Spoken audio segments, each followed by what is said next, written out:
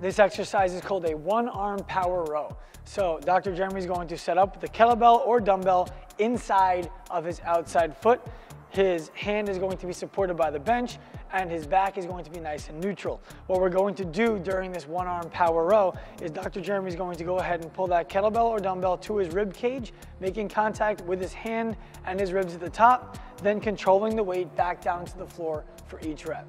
Again, this is a one-arm power row.